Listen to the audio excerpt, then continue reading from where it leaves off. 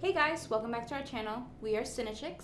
I'm Christina. And I'm Jen, and today we are discussing the Welcome to Blumhouse movie Nocturne, which was written and directed by Zoo Corky, and it's starring Sydney Sweeney from Euphoria. Madison Isman, who is actually from the Jumanji reboots. Oh, yeah. And Jacques Coleman from Society. What do you think of it?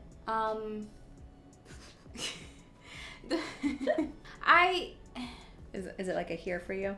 Yeah, it's not that it's bad. It's not that I didn't like it. I just don't know if I did like it because part of me is still a little confused about it. Like, it gave me a lot of like I was telling you, like Black Swan vibes. It gave me the Black Coat's Daughters vibe. It was more of a, they're trying to be like those movies and just didn't get there. Yeah, like an attempt at that movie.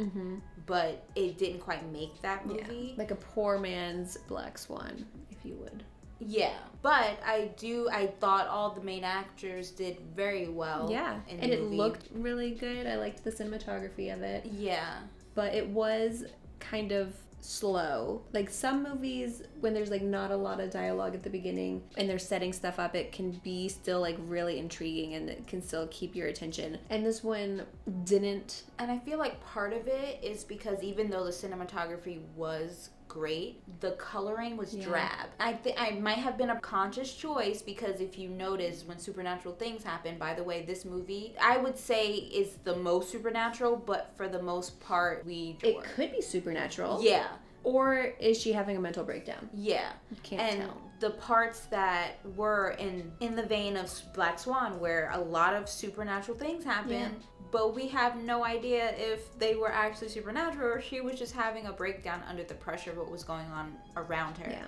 So it's same kind of deal with this movie. You don't know for sure, but when supernatural things do happen, it's always super bright. Right. So I'm like, maybe that's why they made everything else purposely drab so that when those things happen, it's so significantly different. Yeah, that could be why. Yeah. Going off of the coloring, she's constantly taking medication throughout the movie. And so I wonder if that has a play into why it was like drab colors, because she is medicated. I don't know if that was a choice or not. That is a good thing to point out. I definitely don't think this movie is for everyone. It's definitely not everyone's cup of tea. I enjoyed it, I think, more than the normal person solely because I actually enjoy classical music. And I enjoy like musical shows and movies, but this doesn't mean that it was great. I think I enjoyed it a little bit more than a typical person. A couple things, like again, it had like holes. It didn't really establish, I think, the relationship between the sisters very well for it to go the way that it went. I don't think that it really made sense to me. I think they could have explored that a bit more and expanded on that. For me, this is like probably a pass for most people. Yeah, it's definitely, I would recommend it, but she is completely correct. But this movie specifically is unsettling sometimes. And the most unsettling part about this whole movie is the last shot, the last scene. That's about it. The beginning was a bit unsettling. Yeah, the opening scene was a bit unsettling. And there was a jump scare that got me a little bit. Because I didn't expect it to have a jump scare in it at all, to be honest. I don't know if I had any jump scares.